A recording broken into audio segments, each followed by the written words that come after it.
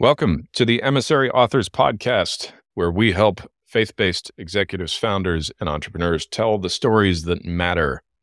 My name is Paul Edwards. I'm joined today again by my co-host and faithful partner in crime, Jason Todd. Jason, how are you this week? I'm great. And I'm looking forward to this conversation because it's about communication. And prior to the broadcast, I don't want to steal everything that Steve's going to talk about, but prior to the broadcast, he did bring up this very popular quote that to be clear is to be kind. And I'm looking forward to what he has to say about that. Steve, welcome to the Emissary Authors Podcast. Paul and Jason, thanks for having me. It's a pleasure to talk with you guys. A pleasure. And we didn't give full credence to Steve's full name. Steve Woodruff is joining us today, and his book is called The Point, as in get to the point, which we're going to talk about today. But Steve, grateful to have you along with us. And prior to the show, we were digging into how deeply this message that you're putting out there really can help authors to think a lot more clearly about the messages that they're thinking about sending at the right time, which is before you send them. Or what I've noticed that some authors do, which is just put it up there and don't really worry about whether or not you're getting people. Let's open with that. What would you tell an author who's thinking about writing a book?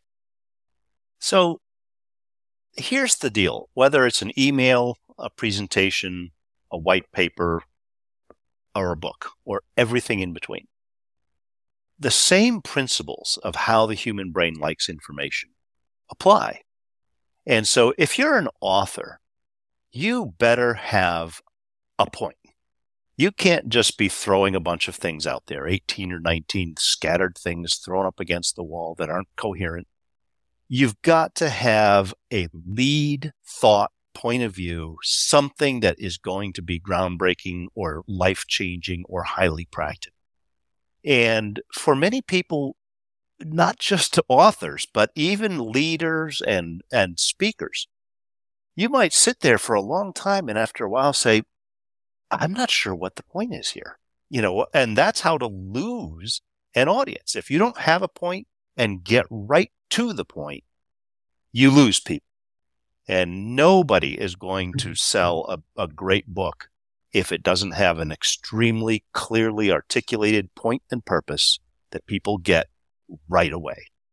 Yeah. I love that you bring that up because we were just working through some naming ideas for some books. And one of the concepts or one of the topics came up of the subtitle.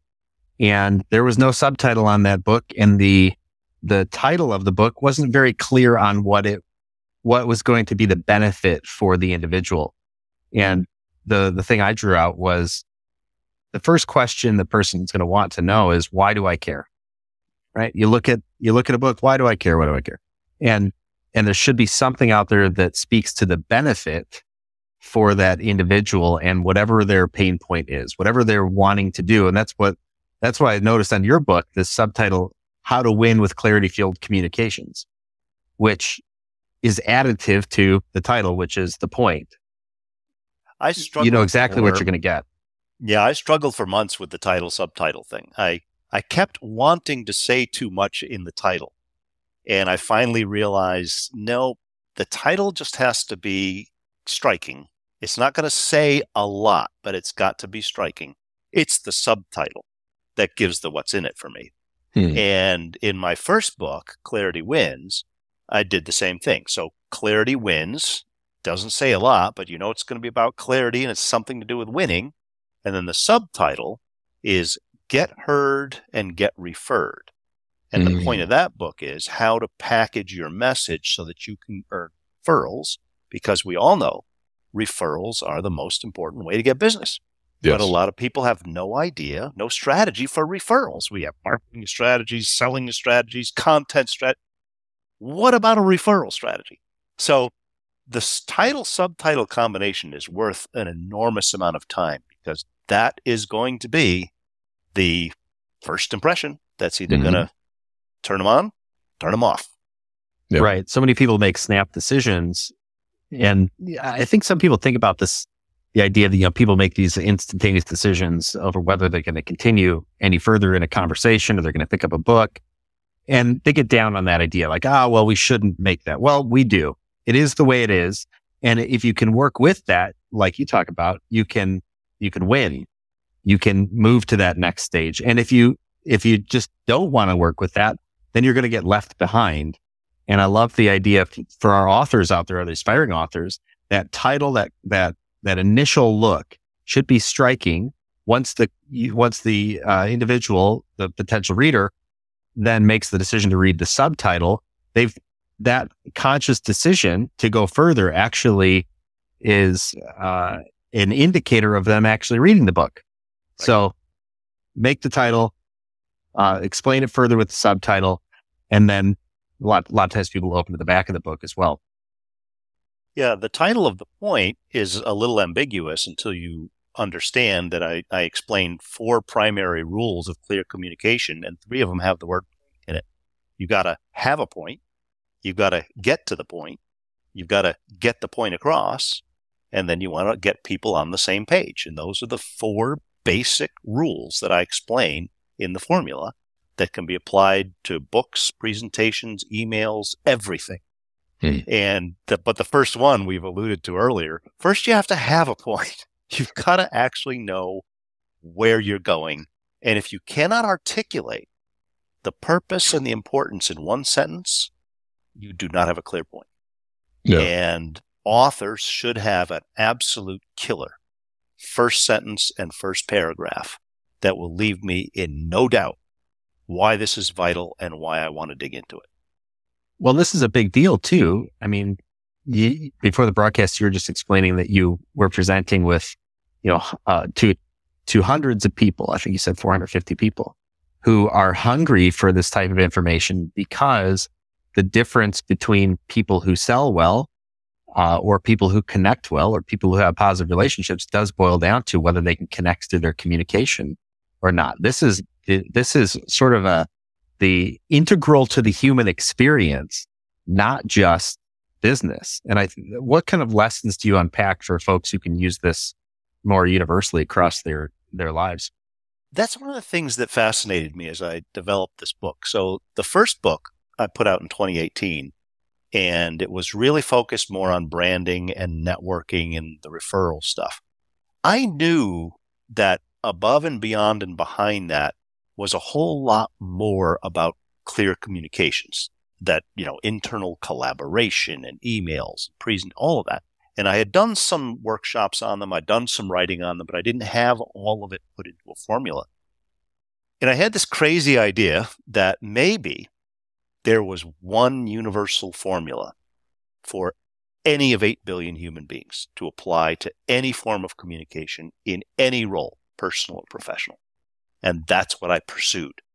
And somewhere in the middle of the pandemic, after wrestling with this for I don't know how long, I came up. 4 rules, 8 tools. There it is. Anybody can use it. And it really is universal. These principles, often people will say, when I explain them to them, they'll talk about their personal life, their marriage, their other things. The human mind is the human mind. It has certain rules. It has an operating system. And if we go with the operating system, as you mentioned earlier, the first impression, the initial moment of securing attention, is the moment of truth.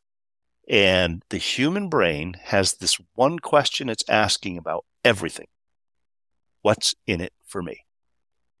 And I make a very big deal of that in the book.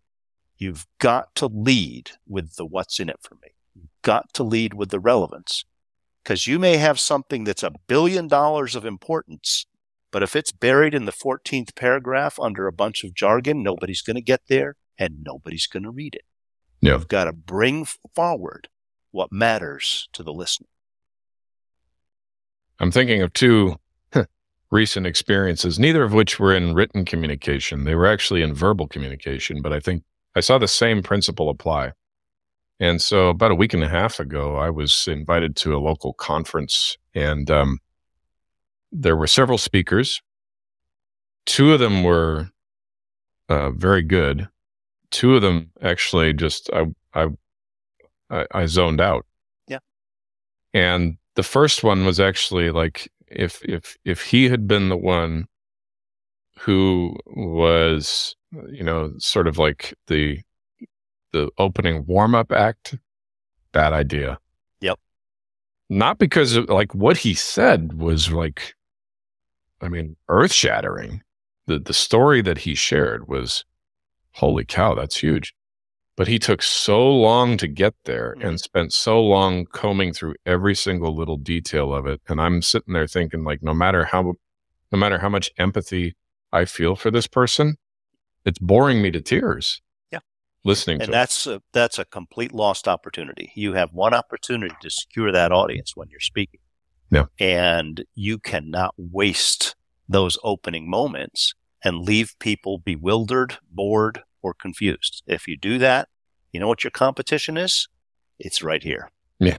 Everybody has it, and it's very interesting, and there's all kinds of stuff. Yeah. And every speaker is competing with a world of noise and a bunch of streams of information. And if we're not interesting and engaging and relevant right up front, we don't win. It took me back to Jason. I've heard you say this sometimes. When we're talking to authors, you say, if you were to give a 30 or 40-minute keynote to introduce yourself, what would you say?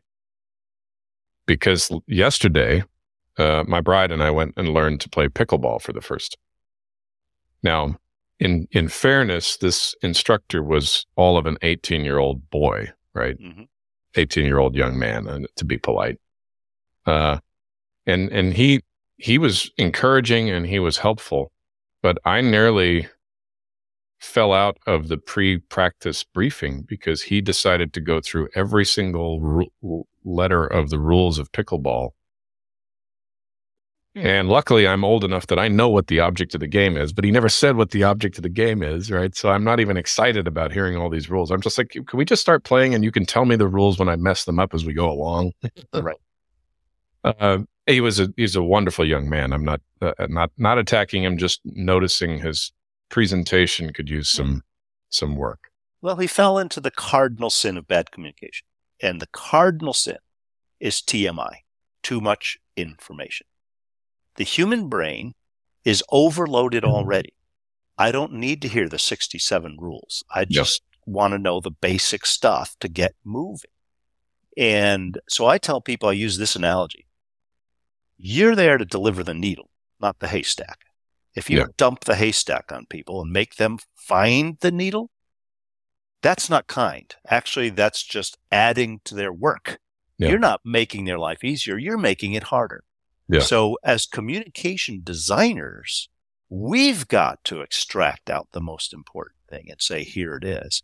We can't just commit random acts of communication, blabbing out stuff, and hope somebody's going to find something somewhere. And yet, that's how a lot of people communicate. Yeah. I remember back 20-something odd years ago, I was a department supervisor at a large retail company. And one of the things we talked about was selling warranties. Warranties are a big deal. And at the time, they told us, and some research backs this up, that roughly 30% of people will buy a warranty if you simply ask. You don't need to explain it. You just, would you like an extended warranty? Yes. Despite a manual of detail, the last thing you need to do is open the manual of detail and then say, hey, based on all of the facts, would you like a warranty? Because they don't care. And it's striking in my mind how complicated, as you're talking about this random acts of communication. It does strike me how often we do commit random acts of communication rather than just saying the one little thing that we need to say to that individual to move them to the next step. Yeah. Right. All of the rest of it doesn't matter. And that's the thing. When I talk about having a point, I talk about the A to B shift. The A to B shift is, right now, this individual or this group, they're thinking, feeling, and acting a certain way. As a result of my communication, my book, my talk, my webinar, my whatever, how do I want them to now think, feel, and act different. When you can articulate that shift, that's the point. And so you've got to define the purpose, the intention, and where you're going. And once you can do that, then you're far more ready to get to the point so that people can know right away where we're going. It's the worst thing to sit in an auditorium with somebody talking and you know they're smart, but after 10 minutes, you have no idea where we're going. Yeah. That's not good. And, once again, that's where I'm going in that case. I'm not going to keep tuning in. I don't need more work to figure you out. Yeah. So, Steve, another thing we were talking about was how this begins to steer for, particularly if you're running a company of a certain size. But, even if you've got a relatively small one, but you do have people you lead, and you're a leader, one of the most frustrating things about being in leadership is what I call replicating your thought patterns and your approach in other people, because they don't have that. And you mentioned that you've been focusing on this a little bit with some of the groups that you're speaking to now. And I wanted to peel back the onion layers a little bit on that and say, what do you notice if a large group of people, a couple hundred people all working in the same organization, begin to get the point? Mm-hmm. And then when you watch them communicate and interact with each other, they have a point, they get to the point. What were the other two again? Get the point across. Get the point across. And with the ultimate goal, let's get everybody on the same page. And what you're talking about, getting the point across, there's a very interesting mental model that we've got to understand. People assume that whatever's in their heads is in somebody else's head the same way. Yes. It's not.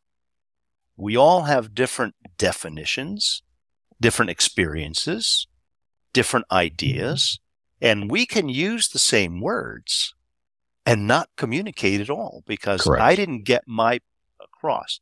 So that third rule, getting the point across, means that as a communicator, my job is to simplify, define, explain, and illustrate. Don't just throw the words out. What I mean by that is, or let me give you an analogy of that, or here's an example of how that works, or let me tell you a story. That's great communication. We should never, ever assume that people think the way we think, that they believe what we believe. So the onus is on us to not only get to the point, but make sure that we turn the light on bright. What is that thing? And use enough vivid imagery that someone goes, okay, I get it.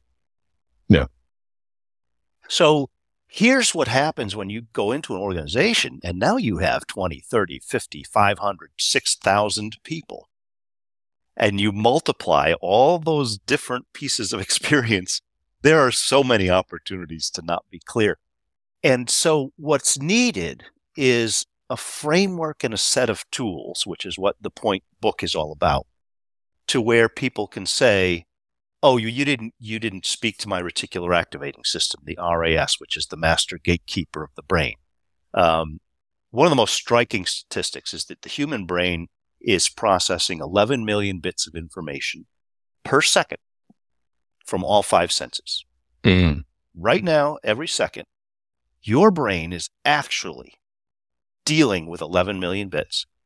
And when you focus on one thing or one person, that's a 60-bit information flow. And so there's this marvelous function in the brain called the reticular activating system that throws everything into the background except the most important thing to focus on right now. Mm-hmm. The reticular activating system is tuned into one radio station. What's in it for me? WIIFM. So if you start to explain across an organization, look, this is how the brain works. This is the operating system. You got to have your what's in it for me. You have to get right to the point. You have to use stories and symbols and tell the stakes and use little snippets to illustrate. If you can get a common language, then you can start to have it reinforce, and people will all become better communicators together, which will lead to incredible efficiencies, because so much time is lost in companies with misunderstandings, miscommunications, and mistakes that are all based on words not getting there. Yeah, I think I saw in one of your presentations, the George Bernard Shaw quote. Help me out with that. It's one of the greatest problems in communication is the illusion that it has taken place. So we just figure, look, I sent the email. Communication has happened. Yes. I stood up there and talk. We had the meeting. Communication has happened. Well, you know what? If you had meeting and you left it all on a verbal level and nobody summarized it in writing, nobody created the same page to make sure we could be on the same page, you didn't communicate. You just hope you communicated. And so it's simple things like that we can never assume that communication has happened. We are up against 11 million bits of competition all the time. We are up against 7 to 8 hours of screen time. That's our competitor all the time. We should assume that people probably will not be tuned in and fully understand unless I do a really good job designing those words. Yes.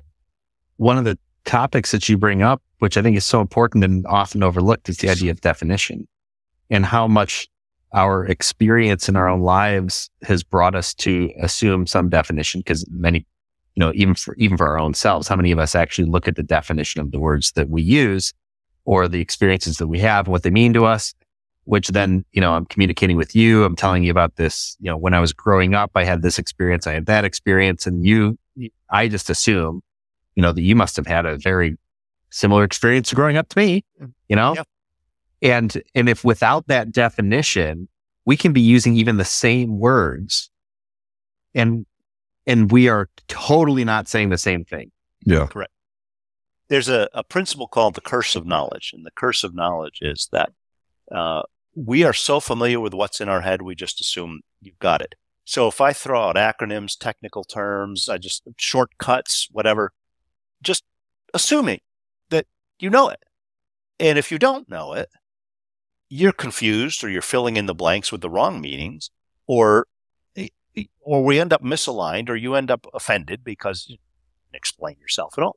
So one of the little tricks I encourage people to use is whenever you're explaining something and you think there's any chance that somebody in the room doesn't get it, you say, and what I mean by that is, and then re-explain it, define it, illustrate it, so that you remove the embarrassment from them feeling like, I'm not going to raise my hand and say, what the heck do you mean by a QRC? What's a QRC? I don't know what that is.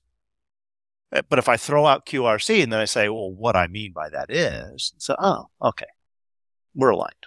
I got it. Yeah. And so we just have to, again, it's real basic. Don't assume. Assume that things can be misunderstood, misheard, and forgotten, and therefore be much better at simplifying it. Which I think to some people feels remedial. And here's why I say that. This idea of the curse of knowledge. Very smart people sometimes are terrible communicators because they come at it with a kind of like hey, I don't have to be remedial to, we all know our stuff here, don't we? Yeah. And there are cases across history where that has really got people into trouble, including, doctors and lawyers and all sorts of stuff. And I think that it's a skill, and I don't know, maybe you know better than me. It's skill that not only needs to be developed in a person to slow down the communication and take the opportunity to explain further, but it's a mindset first that I'm not dumb because I sit there and re-explain it. And I don't think that you're dumb Right. because I'm taking the time to explain it. And what have you seen with that mindset and why people do or don't take the time to be good communicators? We're often just in a little bit too big of a hurry. And people, doctors, engineers, and tech geeks are especially bad at, just throwing stuff out there and cursive knowledge problems and not explaining what's going on, not putting it simply. And what we have to understand is it's not an insult to anybody's intelligence to simplify. It's an act of kindness. So if you're really smart, you've acquired a bunch of knowledge that a lot of people don't have yet. They may be very smart too in their own domain. Yeah. And so I should never just assume that you've got this entire library of information that maybe I spent 20 years accumulating. If I can say it one way and then say it in another way, then all I'm doing is being nice. It's not demeaning, and it's not a waste of time. It's a good use of time. You were made smart so that you could learn to simplify it for the rest of us. I'm going to bring a little bit of experience to this, Steve, from an environment that is an unusual one, where rules like this, even if they were known and understood, were overruled in the interests of time or in the interests of not looking like a fool. And that was in the military. And we would often be asked by commanding officers, does everybody understand what I mean? And we all understood. You say, yes, sir, even if you don't know what he means. Mm-hmm. Yep. Right? Because if you raise your hand, right? And so, like, not in any sort of argumentative or objection to to the principle you're putting forward there. But what do you think? I mean, is there any encouragement you could offer to somebody like that who says, I really don't understand, but I don't want to look stupid, even though this leader's doing a great job of communicating, I'm still reticent to raise my hand. Yeah, there are those environmental dynamics that in a business or in the military or in any kind of hierarchy, sometimes it can be not as easy to admit ignorance or to ask for clarification. But I think one of the easiest ways to do it is to use the word clarification. So when you either publicly in a group or privately afterwards, to talk to that person and say, just to be completely clarified on what you're after, is what you're saying this, and that? Yeah. And if you've got that question, some others do too. And you're doing them a big favor and the leader a big favor by giving a chance to clarify. Yeah. Because if the person says, do you all understand? And 60 people go, oh, yes, sir, we understand. Yes, sir, we understand. You know what? In the military, lives could be at stake if they don't understand. Yeah. So asking for clarification is a good way to do it. Repeating back what you think you heard. Yeah. Show you weren't, tuning out. You're doing everybody a favor that way. What I found carrying that unconscious habit forward with me, leaving the military, was that people would say something to me or explain something to me where I had a very rudimentary, very basic understanding of the topic. And so if they explained something out to me, I would say, oh yeah, I got it. And the reality was I didn't have it. Right. And entrepreneurship has forced me out of that. Entrepreneurship has forced me to say things like, when you said this is what I think I hear. Yeah. This is what I think I know what you mean, but actually I don't.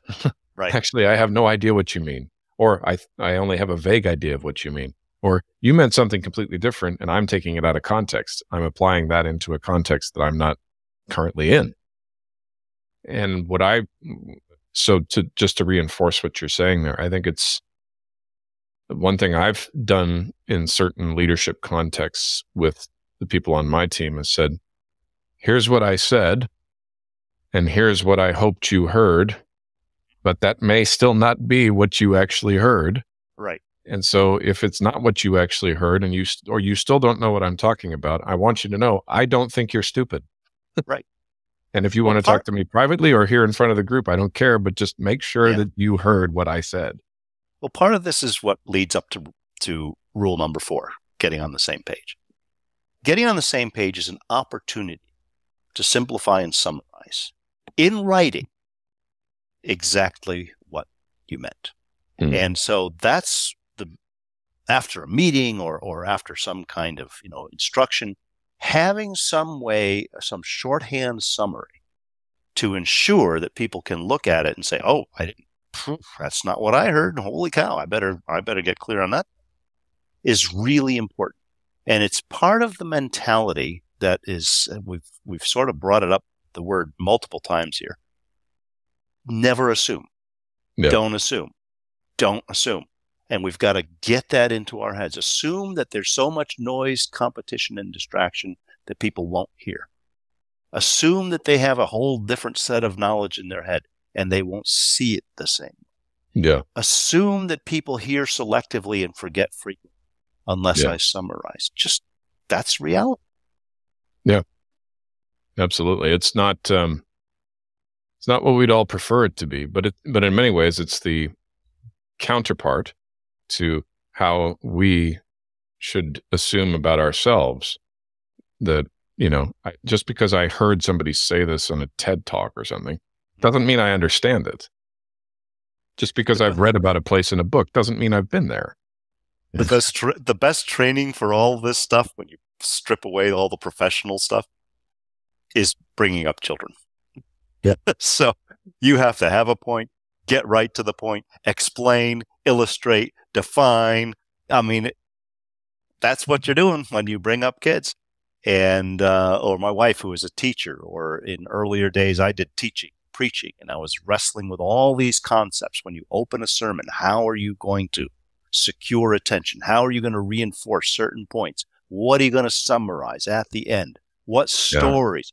So in fact, the vast majority of these principles, I've just pulled them right out of the Bible. Yeah. Jesus was a master storyteller. He was a great use of word pictures and analogies and parables and all of that stuff. The 10 Commandments is a summary. Getting on the same page, stone page in this case, summary. And then when Jesus said, take that and let's summarize that down, distill that down to 2 things. Yeah. Love God and love your neighbor. Masterful simplification and summary. And so you can find every principle in this book scattered throughout writings for generations, because human communication is human communication. It's just what it's always been. We have the same operating system, even in an environment like now where we're flooded with information. The brain still works the same way. Yep. And so these are timeless principles that just work. I'm curious, as we're winding down our time for this podcast, why was it important for you to write this book? The idealistic reason was because clear communication just is absolutely vital. And in all my roles of sales and marketing and consulting and teaching and all that, I've wrestled with this stuff for over 40 years. So it has been part of me all along. Always been trying to learn how to communicate, even when I didn't have the words clarity or didn't know what this formula was going to be. I was wrestling with it all along. Yeah. The more mercenary approach is, from a business perspective, I saw a tremendous unmet need to, put my foot into an area where there is a lot of impact that can happen. And so by writing the books, and developing the workshops, and doing all that I've worked around this piece of intellectual property, it's a phenomenal high impact business that I'm developing. And just so happens that I absolutely love the stuff. I mean, I'm very passionate about it, and people notice that when I give my workshops. I'm an introvert, and I get real passionate when I'm talking about this stuff because I believe it's not just something I picked up along the way. And I see what happens when people get the light on, when people are able to articulate their own strengths, their own abilities, their own brand in a way that works. And I'm thrilled. I'm thrilled by it. Yeah. I love that process that you talked through of wrestling with a given topic for many years. Some of us wrestle with things for decades, and then becoming a master of that by educating perhaps ourselves on whatever that topic is, distilling all of our thoughts, gathering from, like you talk about, a universe of information that, maybe these are the same points repackaged that have been talked about and certainly delivered on through thousands of years. But taking all of that stuff that you're struggling with and then going, wait a second here. Maybe I'm primed to see the opportunity in the marketplace that other people are struggling with this as well. What if I become a master of this and then pass that on to these folks and watch it transform their work or their relationships? Well, the way I'm wired is I'm highly analytical. I systematize things and I simplify things. And so this book is 40 years worth of doing that over and over again until it took a shape that I could actually write down. Mm. Most authors don't have the luxury of 40 years between books, but that's just the way this worked. I mean, I couldn't not write the book. No. And I would say for all the budding authors out there, if you've got a high impact, especially business book, and you've got something that can change lives, get a great editor. Because not everybody that has great ideas is great with words and sentence structure. And I worked with a very top-notch editor on both of my books, and he was ruthless. And I wanted him to be ruthless. I wanted everything in this book to be clear. And boy, he beat the thing up real good. And it was painful, but it was good. And that's what good writing is. You've got the real labor pains to go through to finally have something that somebody can pick up and go, holy cow, I get it. And I'm going to change right now. And that's worth it. Absolutely. Yeah, as I often tell our authors, working with a great editor is actually a lot like working with a great accountant. You're going to get reconciled one way or the other. And you don't have as much money as you think you do. Yep, that's correct. You're not as smart as you thought you were. That's right. Well, Steve, this has been great. It's been great talking through this. Jason and I swim and breathe and eat this stuff all day, and we could talk about it for hours, but we're out of time for this edition of the Emissary Authors Podcast. Where can we send people who want to know more about you? So my website is stevewoodruff.com, and that has all the contact information and some videos and description of the workshops I do. And then a lot of my social media has pretty much settled into LinkedIn. So I've been a very early adopter with social media over the years, but my strongest foothold is in LinkedIn. So I have a newsletter people can follow and get every week. And I do a lot of sharing of resources and information and network through LinkedIn. Awesome. Well, it's been great having you on the show, Steve Woodruff. Thanks again for sharing your wisdom with us, taking a little bit of time to help people understand how important it is to have and get to the point. And with that, we're going to see you next time on the Emissary Authors Podcast, where we help faith-driven founders, executives, and entrepreneurs tell the stories that matter.